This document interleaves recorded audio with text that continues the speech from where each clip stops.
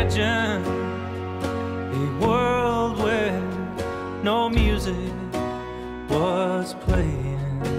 No need to worry, as Teddy Thompson has just released his new album, My Love of Country. As the title suggests, Teddy revisits classic country songs made popular by the likes of Dolly Parton, Ray Charles, and Eddie Arnold, along with one track written by his parents, Richard and Linda Thompson.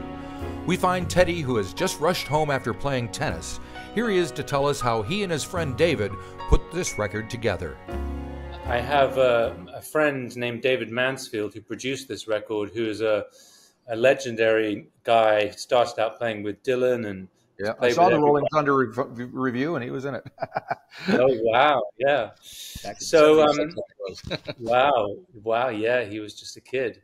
So it came about because I was wondering what I could do with myself during the pandemic, and David has a studio, and it just seemed like a fun idea. I mean, I guess without wanting to get too deep about it, I mean, I guess it was, during the pandemic, there was a lot of sort of like, what could I do? What would be the most joyful thing for me to do musically? Because, my grandmother used to say, if you want something done, ask a busy person. And during the pandemic, I had many artists actually, people would say, oh, you've got this time to write and do things, but it doesn't work that way. When you have nothing to do and you're lying around and you're kind of down, you don't write anything. You're not productive at all. I didn't really have a bunch of songs I wanted to record of my own. And so I thought, what could I do that would be really fun? And really, I guess when I think about it, country is sort of my first musical love. It's the first thing I really pricked up my ears when I was a kid. And so I always come back to it, I think. And so I just thought, well, this is what I would like to do for fun. Right. So how did country become your first love? It seems unlikely. Well, yes, unlikely. I blame the parents. There you go. That's what they're there for. My parents didn't, as now I know as a musician, they their day job was playing, folk rock music, English folk rock music, and the last thing they wanted to listen to when they came home was English folk music. Didn't. That's not what I heard at home. They listened to a lot of great stuff. Very Catholic taste in music, which is something I think I inherited, which I'm very grateful for.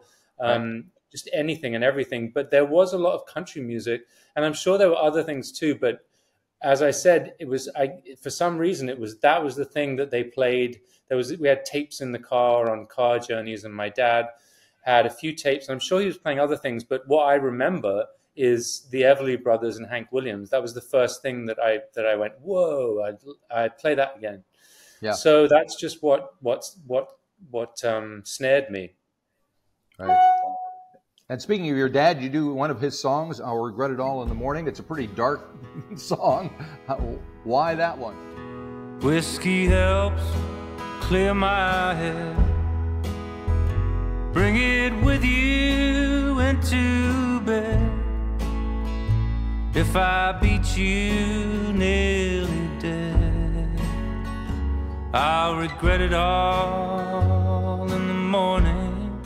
Yeah, it was a combination of there was a few songs that David and I agreed upon and knew that we wanted to do, that we both had in mind.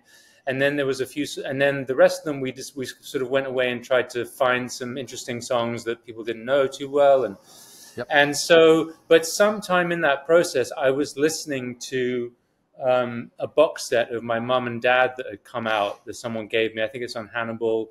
So it was a bunch of records and outtakes from that mid-'70s period, and Hokey Pokey was on there, and so it was just that song. It sort of felt a bit like a country song to me, and I don't know. It was in my mind, and when I was looking for songs, and I just decided that would be an interesting one to do. Did you get any feedback from either one of them on your version? No. Well, I mean, my mom loves the record, but my mom loves everything I do. Well, that's what she's there for. That's what she's there for. She really does. I mean, as you know, she is a musician, and I would like to imagine that she has, you know, I mean, I know that she has good taste in music, but I don't know if she's objective about me at all. My Right. dad hasn't. I don't think my dad has heard it yet. So, Okay. so that should be interesting. Oh, yeah, maybe I'll get an angry phone call. I don't know. I doubt it. So how did you and David, you say you had discussions about songs and whatever. How did you work together in putting this record together? Well, that was the great fun of it because, you know, as I said, it was let's have fun. Yeah. Let's make this country record.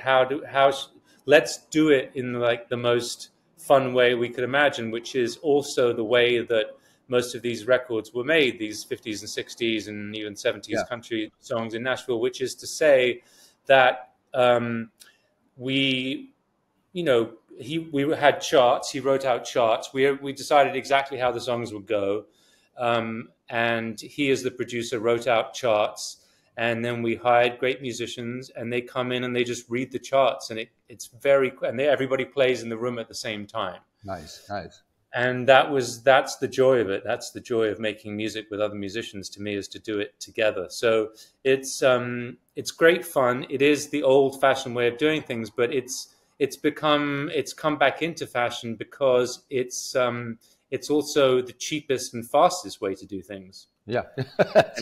We don't have record budgets anymore to spend weeks in the studio talking about arrangements. Like the tracking was only like 2.5 days. We did sort of 5 songs a day. Right. Cool.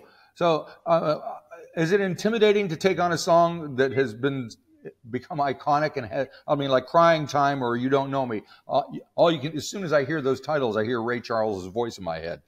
Yeah, it's annoying, isn't it? Stop yeah. Well, I hear Ray Charles's voice in my head almost every day, so it's fine by me. But yes, I take your point. There was a few of those songs, as you say, like Crying Time, and also A Picture of Me Without You is just an epic one. Yep. They're definitely big songs to take on, and I don't think I would have done them 20 years ago or even 10 years ago. Uh-huh. So, but I was, I felt like that was kind of exciting too. I felt like I could sing those songs now. At this point in my life, I have half a lifetime of misery to draw upon. Very good. Yeah, you're only in your mid-40s, is that correct? Somewhere in there? Yeah. So you got a lot of way to go. Plenty of misery ahead. Okay. Trust me. So when you were, and is that David playing the accordion on Crying Time? Oh, it's crying time again. You're gonna leave me. I can see that far away look in your eyes. I can tell by the way you hold me, darling, that it won't be long before it's crying time. It is. David is playing, and this I cannot stress enough how exceptional this is. But David is playing everything other than the bass and the drums and the piano, basically. Right, in fact, that's it. Right. Everything, every single thing. So we tracked the songs live with those bass, drums, everybody in the room, and the piano player, and me playing guitar, and him playing one of the guitar parts. And then everything else is him. He overdubbed everything else, which is unbelievable. I don't think he even plays the accordion, but he just did it. He's figured it out, learned it. How does that happen? How does that happen? It's brilliant. And you got a few friends singing along with you. Rodney Crowell's on Crying Time, I think. And did you just kind of invite them in? Did they do it remotely? How did that work? They didn't even remotely do it. No, they did remotely do it. That was a big thrill for me. We made, we did the record, we did the tracks, he did a bunch of overdubs, and then then we realized that there were a lot of songs that needed harmony vocals, and that they shouldn't be me singing with myself. So we ended up with 5 songs that really desperately needed other voices, and at least 4 of those. We needed that high tenor country thing, which is which is all over those old records, but kind of hard to find these days. And so, yeah, it was thanks to David. He said, well, he knows Rodney. I didn't know Rodney. I just met him in Nashville. He came and sang at the show, and then he said, well, who would be great is Vince Gill. And I'm like, well, yeah, Yeah. obviously, why, and David doesn't know Vince, but he knew someone that knew him, and he just got his number and called him up, and I think Vince knew who David is, and being the nice people that Nashville musicians are, I mean, they're so nice. They're just, you can call anybody, you just pick up the phone, and they're just regular people. And so David sent Vince 3 songs and said, would you consider singing on one of these songs? And Vince wrote back, I'll sing on all of them. Nice. which I still can't get over it. Very cool.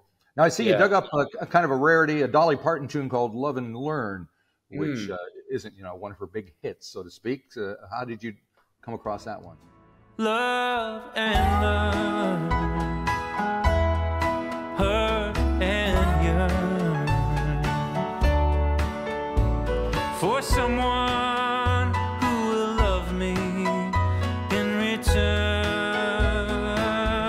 I'll be hurt many times before the right one I find, but that's the way love is. You have to love and learn. I've not had that song for ages, but I think I probably have listened to everything that Dolly Parton's ever done, really, pretty much at some point.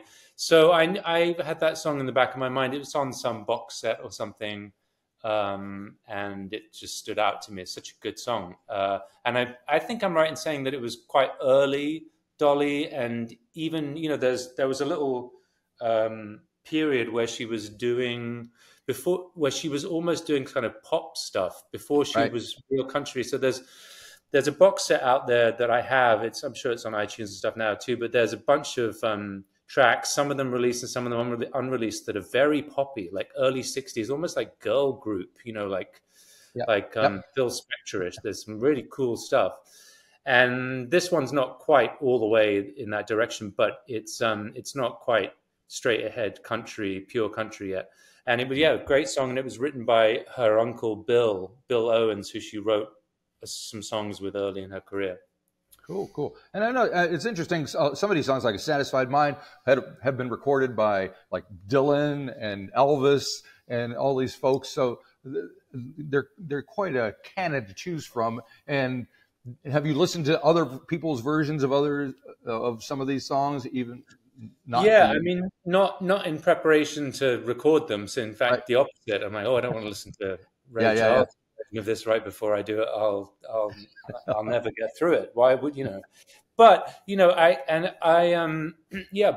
certainly heard plenty of them. But we can thank my parents, because I grew up with the message, at least in music, when the song was the most important thing. That there's obviously the British folk tradition, and the folk tradition in general is song. It's all about the song, right? Good songs. Songs are important, and songs just get, everybody does them. A good song gets, dozens of people will record it, and that was certainly true of country songs too. For a long, long time, it was not unusual for many people to record, to cut songs. And so, I approached it from that angle, rather than thinking, well, I can't do better than Ray Charles. It's not, that's not really the approach to have. It's more that I just, these are great songs and they should be recorded by as many people as possible. And I'm just going to be one of them. Very, very good. So your previous album was what? Heartbreaker Please, back in 2020, of original material? Yeah. So do you now have songs that you've been writing since then? Yeah, now I've got loads of songs, and so I'll have to make another record. But, again, it's how to do it. I do miss the days of big record budgets. And I was, sure.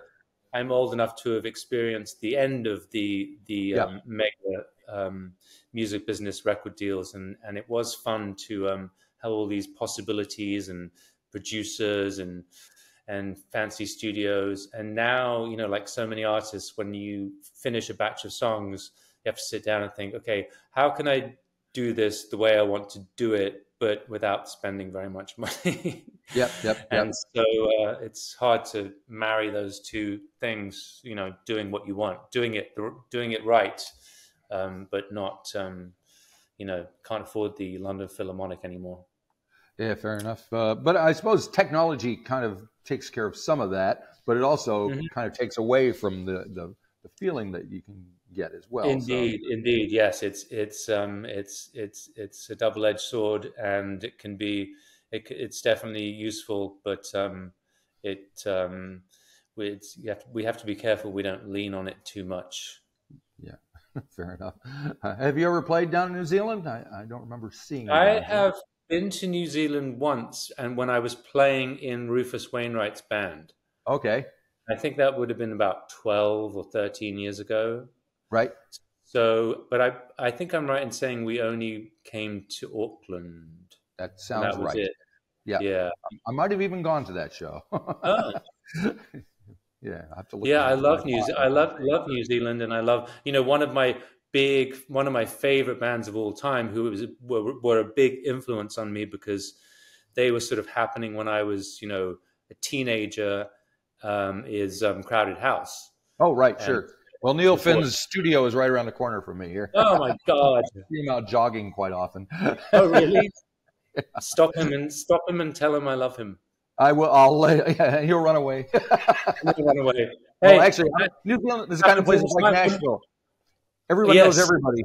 Oh, really? You know, okay. Yeah, you can't get away, so you just have to kind of get along with everybody. It's great. Mm. Now, we just had a huge country show here in Auckland by a guy named Luke Combs, who is a huge star, but from you know, and it played to like 12,000 people, and so country music is kind of making this strange. It's like underground music, but it's not, because the place was packed and everyone there knew every word to every song. But for those of us who were kind of hipper than thou, we were like, who is this guy and why are all these people singing his songs? So is there a stigma attached to country music these days or something? Because you hear all sorts of things about, you know, the South, and there's what's his name, Jason Aldean, having his issues with that. So do you have thoughts about the status of country music? Yeah, well, yeah, there's a lot going on there. Sorry about that. That was a loaded one. There's a lot going on. I mean, really, there's sort of two things happening in Nashville. There's what people call country music now, which is the very mainstream, what the more cynical among us would call bro country. Yeah. Which is you know, not to my taste at all. Very, you know, very pop, very sanitized, very you know, stadium-y, you know, and I don't know a lot of the names that people selling out stadiums and stuff. Never heard of. I'd never heard of Jason Aldean until he got into all this trouble. But that's not on my radar at all, really. And then the other side of Nashville, what I think, you know, what those of us who like older country. There's Americana, they call that. That kind of. I went to Americana Fest last year at Nashville. Yeah, Americana is like, you know. So I don't really, but Americana is not really this kind of country music either. This kind meaning the stuff that's on my record. That's for sure. Yeah, it's not. So I have no idea where this fits in. It probably doesn't fit in, which is par for the course for me. Whatever I do, the least commercial venture of the year every time. But yeah, I don't know. Country music, it's a strange thing. I mean, the name is, you know, like all labels, they start to lose meaning, and it becomes hard to understand what that is. I don't know what the word country means for country music anymore. It's probably different things to different people. I still love to think of, you know, to call country music this stuff, you know, like Hank Williams and and all of this stuff, and Willie Nelson and Johnny Cash. That's country music to me, but I know it's not to a lot of people. So your guess is as good as mine. I've never heard of these people either. Yeah, like this Luke Combs guy. I mean, it was to me, it sounded like classic rock. I could have been a Leonard Skinner show, and it would have been. Yeah, it does. It sounds more like, it's not a bad thing. It's just a thing. Yeah, yeah. It sounds more like that to me. It sounds very, very like rock music, and without wanting to get too deeply into it, it's also like almost all music now. It's actually really rap based, R&B based. It all starts with a beat. You know, country, like mainstream country is the same thing as all the others. There's beat makers and it's that's the basis. It's no longer the basis of most commercial music is no longer rock and roll. It's rap. Yeah, interesting. All righty. Well, listen to see if there's any beats in your next album. There's no beats. There's no Not beats. In this one, no. Never. That's for sure. Fantastic. All righty. Well, good luck on Friday with the record coming out. Thank you very much for sharing all of this with me. Beautiful. And very good. Great. Thank you very much. Good luck and come on down sometime. I'd love to. I'll try. Hey, bye-bye. Thank you.